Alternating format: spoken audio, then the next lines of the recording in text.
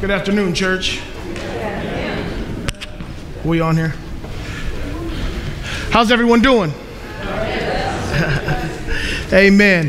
Happy Sabbath to each and every one of you, and happy Labor Day. Happy Labor Day weekend. I've been asked to come before you on behalf of our pastor. Initially, both of our pastors had to go to a health conference this weekend, but it ended up being canceled. And so Pastor Charles took an opportunity to go and visit at another church. And Pastor Powell, who we've been blessed with, an associate pastor, amen, is back at my old church, my old home church, Emmanuel Seventh-day Adventist Church at 1111 Boone Street. And he is there promoting AY, which will be here tonight. Amen? Amen. I should hear a hearty amen on that. We haven't had AY in this church in a while. Amen? Amen. So it's a blessing that we're having AY here. It's a blessing that we're getting started. And Pastor Powell has just been a blessing to this church. And we thank him. So we're going to get right into the message. If you would please bow your heads with me for prayer. Dear Heavenly Father, we thank you, Lord, for being a God who knows how to lead his people, being an omnipotent, omniscient, and omnipresent God. Heavenly Father, we thank you for each and every person under my voice, Lord. Thank you for keeping us and sustaining us. We thank you for your grace, Lord, for giving us another day to get it right and for another Sabbath day's rest. Heavenly Father, I ask that you strengthen me. Strengthen me now, Lord, that it be nothing of self, but only you that is heard here this afternoon. In Jesus' name we pray. Amen. The message that I bring to you is not so much a sermon, but it's more of an appeal. It is more of an appeal, and it's been something that's been close to my heart for quite some time. Getting down to the message, it is exclusive just a little bit, but not fully. And I pray that I don't offend, because that's not my intention, but this is something that has been heavy on my heart. And keeping with the theme of Labor Day, are we laboring for the Lord? Are we laboring for the Lord? I pray that we are, and I pray that all of us came in here today with the testimony of our labors just this week for the Lord. Amen? Are we laboring for the Lord? Thinking back when the Lord brought me into this fold, amen, it was many people who were labored for the Lord to get me here. It was my mother's prayers and my mother's laboring for the Lord that brought me out of the state that I was in and brought the word of God to me when my disobedience and hard-headedness would not allow me to walk into the house of God. Amen. But it was her laboring for the Lord is the reason why I'm here. And it's the Holy Spirit using a lot of you and a Holy Spirit using man to labor for the Lord, which is the reason why a lot of you, including myself, are here today. Amen. Are we laboring for the Lord? So this Labor Day, we're not gonna contemplate on anything carnal. We're gonna contemplate on the people that are laboring for the Lord. Amen. Are we doing the spiritual work? Because we have a lot of people out there that are doing the spiritual work. So we're gonna contemplate and we're gonna honor those that are out there in our overseas missionaries. We honor our missionaries here on our homeland. We honor our call porters. We honor our health ministry evangelists, our ADRA, humanitarian aid workers, our Seventh-day Adventist professors, and our school teachers, and the people that open up their homes for Bible studies. Because we need to be edifying each other, amen? Building each other up, and we should honor each other in the Lord, amen? Because we have a work to do, and we're going home, brothers and sisters. Do you believe that? Amen. This is not our home. This is not our home. So we need to wrap up our work here so that we can get home. Are we doing the work of the Lord? Just coming into the church myself, though, well, not just coming, I've been in the church a while, but thinking back on the ones that have labored with me, it's been such a blessing to come across the people that have labored for the Lord, because it takes a community of believers to retain a Christian. I firmly believe that. It takes a community of believers to retain a Christian. It takes a community of you to retain a Christian. When you see a new person walk into this door, did you go and greet them? How you doing, brother? Praise the Lord. Good to see you. What's your name? When we see a new face walk into this door, we should be wrapping our arms around that brother, wrapping our arms around that sister immediately, because it takes a community of Christians to retain a Christian, and it took a community to retain me. I remember when I first came in the church, and me and my family, we were in and out, and I would come one week, and we'd miss the next week, and I'd come the next week, and we'd miss 2 weeks, and finally a brother pulled me aside. He was a short, elderly gentleman, about 80 years old, and he says, "Look here, brother, come here." Some of y'all might know Brother Duncan. Hey, come here. I mean, this brother's got, I see you in and out here, and hey, look, man, you got to be here. And he said it with such conviction. You got to be here. And I says, well, I try, and I have my 4 kids, and we're trying to get. He says, man, look, I got 12 kids. How do you make an excuse to that? I have 12 kids. You get here. I don't care if you come here and you have 1 shoe on, 1 shoe off, 1 sock on, 1 sock off. This is where your blessing is. You have to be here. And he said that with such conviction to me that I started coming to church every week. Amen. It was a community of Christians that looked out and they saw me, and they saw this Christian, and they saw me struggling. They said, hey, man, come here. They pulled me aside. I remember an elder that worked with me and my family doing Bible studies, amen? And he would come and we would do Bible studies, and I had so many questions, and he was trying to keep with the rules of Bible study. We have rules, and it's just an hour, brother, and I don't want to overstay. No, brother, but I need to ask you. And sometimes we go 2 hours, and his wife would end up calling, where are you at, And he'd be so apologetic, I'm so sorry, what are you sorry for, it should have just been an hour. Amen. But this brother had so many books, and I was asking about his books, and I'm asking about this, and I'm asking that, and you just focus on the Bible. You focus on this Bible. And the brother continually to keep me focused on that Bible. Amen. That when we got baptized, and I finally got baptized, and as a family, and then I kept asking questions, and he finally said, here, let me tell you something. Go and get this. And he referred me to a book. It was Pathway to the Throne of God by a lady named Sarah Peck. I don't know if you know. And Fromm, The Coming of the Comforter. It's a book on the Holy Spirit. And he says, you go get those 2 books.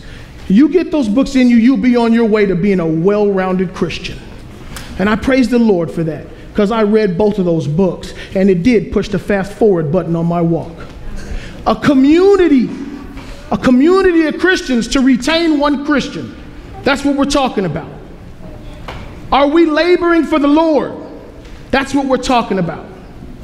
I praise the Lord for the laborers that help retain me and help strengthen me.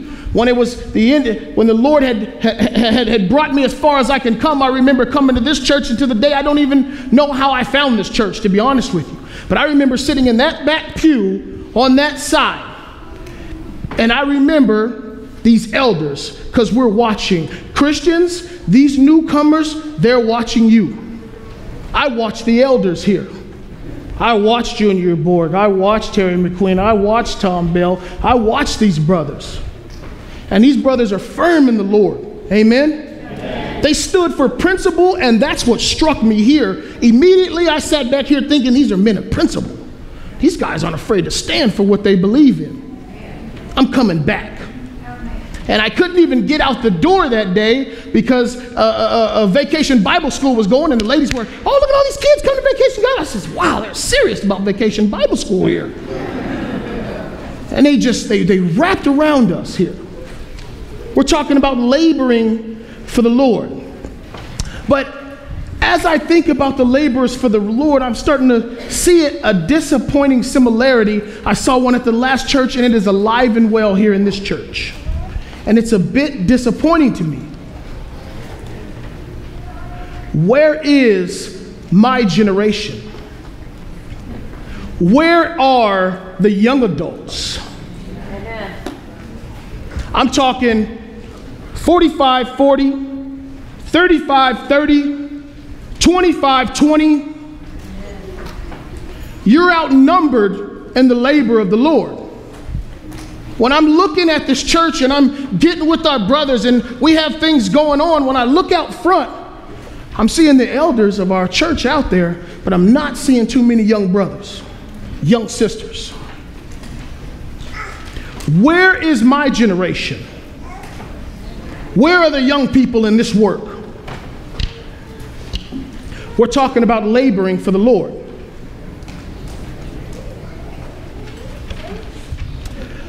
Early Sabbath service, 9:15 to 9:30. I don't see many young people here. Where is my generation?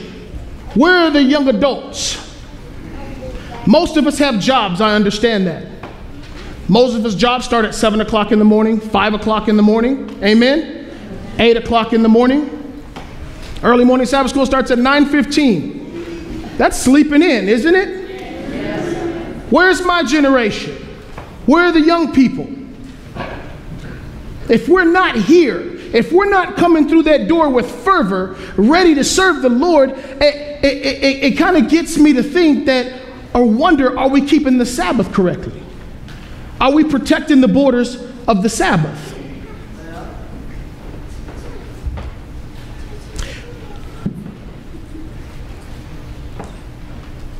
We're a fast-moving generation. We're a technological generation, able to reach all the way across the world from the comfort of your living room. Are you laboring for the Lord? God has given me a message. This is Testimonies to the Church, Volume 7, page 9. Sister says, God has given me a message for his people. They must awake, spread their tents, enlarge their borders. My brethren and sisters, you have been bought with a price, and all that you have and are is to be used to the glory of God. Does all mean all? Does it mean some? Does it mean a little? Does all mean all? All that you have, all that we have, are to be used to the glory of God and the good of your fellow man. Christ died on the cross to save the world from perishing in sin. He asked your cooperation in this work. Did he say he's going to do it by himself without you? No. Did he say he's going to do it by himself without you? No. He's asking for our cooperation in this work. You are to be his helping hand. With earnest, unwavering effort, you are to seek to save the lost. Remember that it was your sins that made the cross necessary. Was it Jesus' sin that made that cross necessary? Was it ours? Were we the ones that sinned? So I can say, well, I wasn't there at the time. I wasn't in the crowd screaming, crucify him, crucify him. How is it me that did it? Are you sinless now? So then it was your sins, and it still is our sins, that makes the cross necessary. When you accept Christ as your Savior, you pledge yourself to unite with him and bearing the cross for life and for death. You are bound up with him, a part of the great plan of redemption. Amen. Amen. Look at the words, bound with him. We're doing this together. He's not doing it for you. Amen. The transforming power of Christ's grace molds. Who does it mold? The one who gives himself to God's service. If I don't give myself to God's service, is his transforming grace going to mold me? imbued with the Spirit of the Redeemer, he is ready to deny self, ready to take up the cross, ready to make any sacrifice for the Master.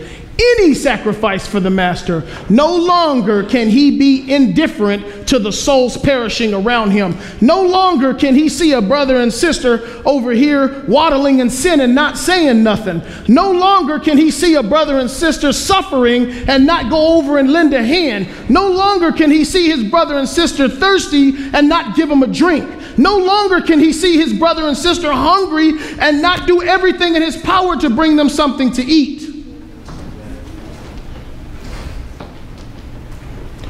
No longer. He cannot be indifferent to the souls perishing around him.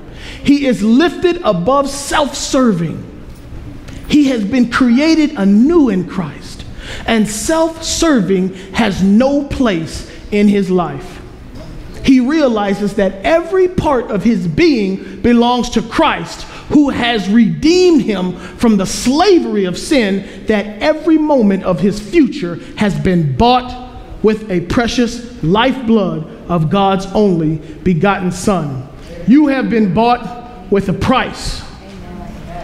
We have a job to do, and that goes for everyone in here. But when it comes to my generation, when it comes to the young adults, from what I'm seeing, I am seeing a lack of duty. There's a lack of duty there. I'm sorry. And I don't mean to step on toes. Duty is not wanting to have to do something, but going and doing it anyways. Duty is a soldier ready for battle, not wanting to go, not in his throat, not in his stomach, cringing, hearing about the horrible deaths that are going on out there, but saying that I will go and going anyway. Duty is looking at another brother and sister perishing and going and saying something. Duty is listening to the Holy Spirit when you know it's the Holy Spirit telling you, bring this pamphlet over to that sister. She needs that right now. And you're wrestling in your mind that you don't want to do, whether you want to do it or not. But you do it anyways. Duty is putting self aside and going forth and doing what the Lord is asking you to do, whether you want to or not. We make so many excuses. Where's my generation?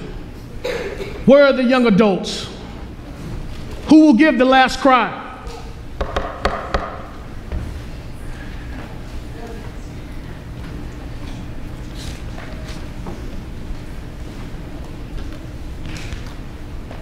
Couple statistics, we're not going to put a lot of time for them. The harvest is plenty, but the laborers are few. How fast did big cities grow last year, 2014 statistics? Austin at the top of the list, 2.9%. Denver, number 2. Seattle, number 3. Fort Worth, number 4, 2.3%. And Miami, number 5. Top 5, 2 of the cities right here in your state. Fastest growing. The word of the Lord needs to be spread right there, not just on your front. And here we are again. What state contains the top 20 fastest growing U.S. counties? We just saw Texas. This is your backyard. Are we laboring for the Lord? This is your backyard.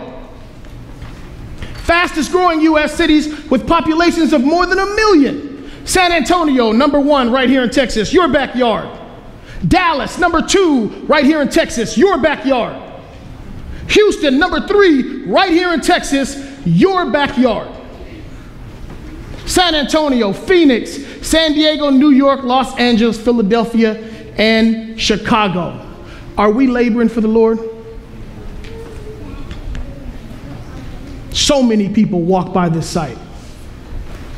So many people. Are we laboring for the Lord?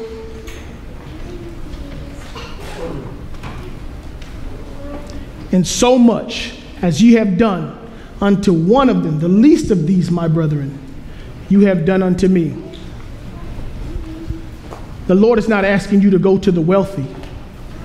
The Lord is not asking you to go to the favorable.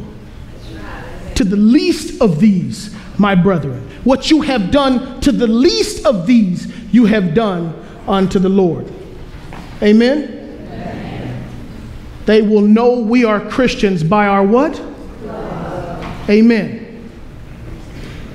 Turn with me, if you will, please, to John 6. John chapter 6. We're going to look again, staying with the theme of labor. John chapter 6. And we're going to 24 through 27, but let's I want to paint a picture here, but we're going to skim through to paint the picture because we don't have a lot of time. So starting at 5 to paint the picture, we see here when Jesus then lifted up his eyes and saw a great company come unto him, he saith to Philip, whence shall we buy bread? Now, here we see the story of, let me paint the picture, it's Passover. Amen? And Passover's coming in a couple months. We have a lot of people coming into town. There's over 5,000 people, and they've heard of Jesus, and they're all coming out to see Jesus and to hear him speak. And now they see this great multitude coming, and Jesus looks at Philip, and he tries Philip.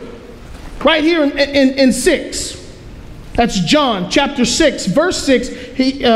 He says, and this he said to prove him, for he himself knew what he would do. So Jesus asked him in 5, Philip, whence shall we buy bread and meat for them? But Jesus already knew what he would do.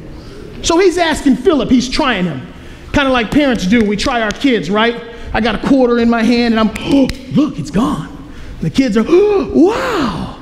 Or some of them might be sharp enough to say, you put that in your other hand, Daddy. You know? And we like that. A sharp kid there. Amen? And how much more proud would Jesus have been if he asked Philip something like that? Where are we going to get this food, Philip? Been walking with Jesus all this time and seeing all these miracles. And Philip, I don't know, Jesus, I don't know. You know? How much more proud would Jesus have been if Philip was like, stop playing, Jesus. Feed these people. Stop. Feed the people. Amen? He was testing his faith to see what he knew, to see where his faith was. But Philip failed that test. Philip said, I don't know, Lord. He says here, 7, Philip answered to him, 200 pennyworth of bread is not sufficient for them. He's saying 200 days worth of work is not going to be enough money to feed all these people, Jesus. And Jesus looked, And then so here's Simon Peter, Simon Peter's brother, Andrew. And he's looking throughout the people. Sounds to me like he's taking a census of, did you bring anything to eat? Did you bring in? Now here you have the Savior, the Creator, the miracle worker, but we're walking away from him trying to figure out how we're going to do this. And finally, Jesus, we're going to cut this short because Andrew's finally, find this boy here. He's got 5 loaves of bread and 2 fish. Bring it here. Jesus blessed the meal and began to portion it out and fed 5,000 people and had plenty left over. Amen? Amen. So now skipping down to 15 real fast, because we're running out of time, it says, when Jesus therefore perceived that they would come and take him by force to make him king, and he departed again into mountain himself alone. So now here we see the people, after he had done such a miracle, they're like, this has got to be the Son of God, you know? We got it. And they were planning to take him and make him king, but Jesus didn't come to rule on this world. Amen? He already has this world, but he come to prepare us for what he has prepared for us in heaven. Amen? But they were going. He sensed they were going to come and try to take him and make him. So he fled into the mountains. And later on down here, he ends up going to Capernaum. And so we see this multitude. They start to follow Jesus. Well, he's gone to Capernaum. And here we pick up in 24 when it says, when the people therefore saw that Jesus was not there, neither his disciples, they also took shipping and came to Capernaum, seeking for Jesus. And when they had found him on the other side of the sea, they said unto him, Rabbi, whence comest thou? Jesus answered them and said, Verily, verily, I say unto you, ye seek me, not because you saw the miracles, but because ye did eat of the loaves and were filled. You just want another potluck. That's what he's saying. You just want another potluck. You had a good meal, you want another one. But he says, labor not for the meat which perisheth, but for that meat which endureth unto everlasting life, which the Son of Man shall give unto you, for him God hath sealed. Amen?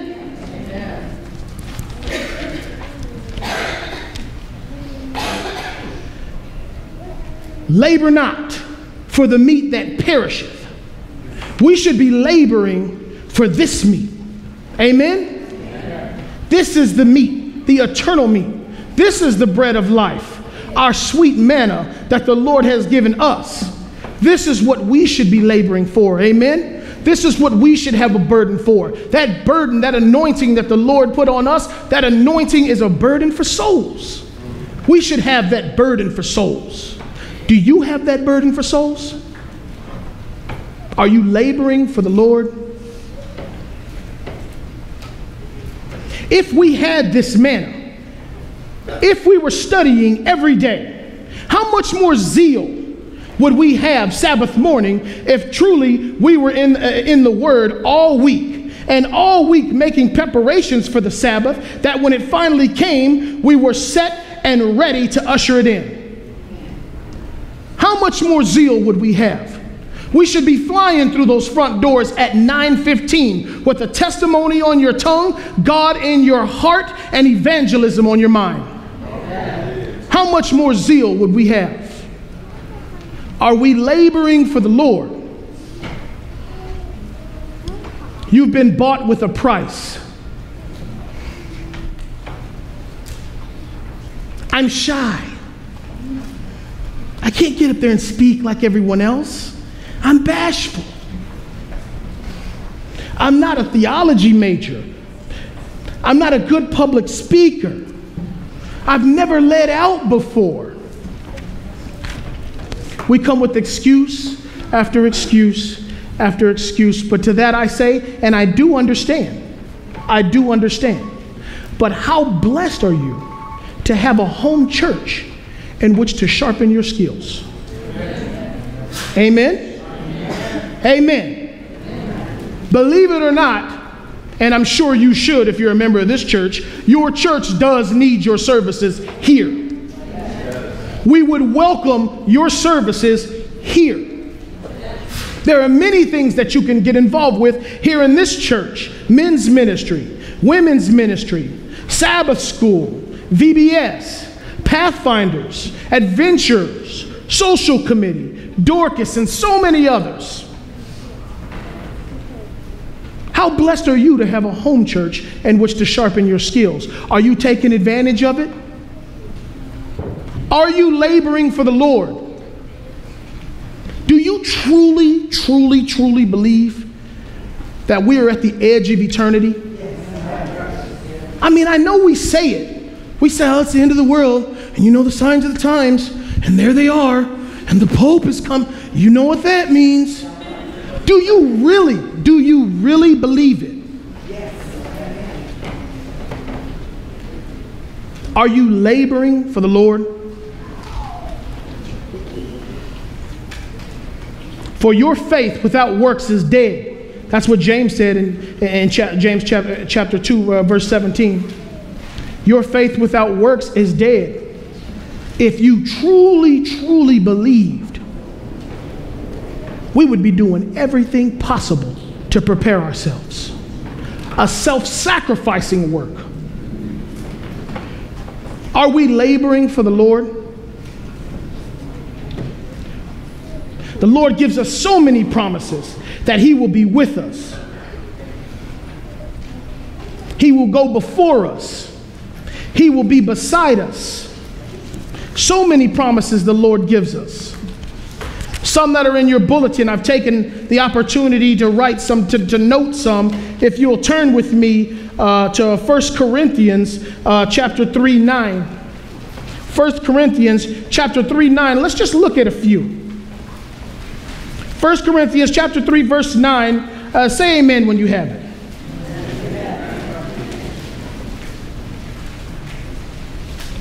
Amen. 1 Corinthians chapter 3, verse 9 says, for we are laborers together with God. Are we doing this by ourselves? We are laborers together with God. Ye are God's husbandry. Ye are God's building. Amen. Ecclesiastes chapter 4, verse 9. Ecclesiastes chapter 4, verse 9 says, 9 through 11. You'll actually see, it says here, two are better than one, because they have a good reward for their labor. For if they fall, the one will lift up his fellow. But woe to him that is alone when he falleth, for he hath not another to help him up. Again, if two lie together, then they have heat. But how can one be warm alone? Here we see admonishment. We see that we go out in twos. We know this, right? Through evangelism. Are we alone? We have the Lord on our side, and we have his guidance to tell us to go out and choose. But if I'm doing this alone, and I have a generation or a church that doesn't want to work, I don't have the luxury of having a second. I don't have the luxury of that backup. Amen? Are you laboring for the Lord? Are we laboring for the Lord? Deuteronomy 31:6. Actually, Deuteronomy 24. Deuteronomy 24 says, for the Lord your God is he that goeth with you to fight against your enemies to save you.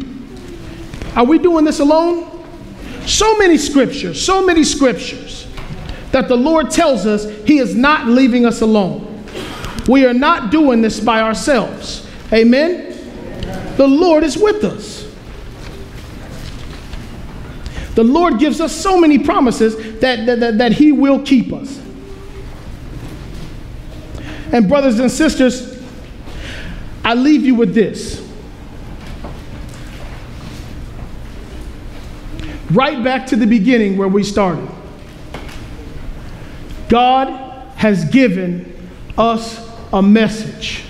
He has a message for his people that we must wake up. We must spread our tents, enlarge our borders. You have been bought with a price, and all that you have and are is to be used to the glory of God and for the good of your fellow man. Our excuses simply will not do. Are we laboring for the Lord?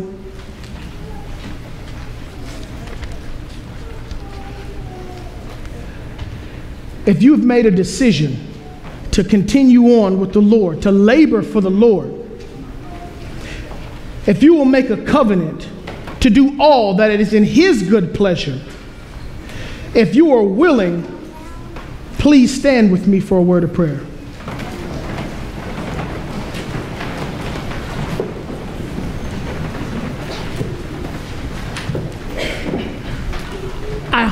I cannot plead enough the severity of the times that we're living in. The severity of the times that we're living in. We need to be on a selfless mission. Self-serving has to be completely put away. We need to be laboring for the Lord. Here at Cleburne First, it starts here. This is a strong church. If you're willing to labor for the Lord, you have so much back right here. Are we willing to labor for the Lord? Please bow your heads with me in prayer. Dear Heavenly Father, we thank you, Lord. We thank you for seeing each and every person on their feet, Lord. And the ones that couldn't stand, Heavenly Father, we know you see them too. Heavenly Father, I say a special prayer. a special prayer for Cleveland First Seventh-day Adventist Church. Heavenly Father, I say a special prayer for your church abroad, that you strengthen your people, Heavenly Father. Send a double dose of your Holy Spirit. And not only that, open up our hearts, Heavenly Father, that we may be ready to receive the Holy Spirit, that we are willing to do the work of the Lord. We ask for your strength, your guidance, and we are always careful to praise your name. In Jesus' name we pray, amen.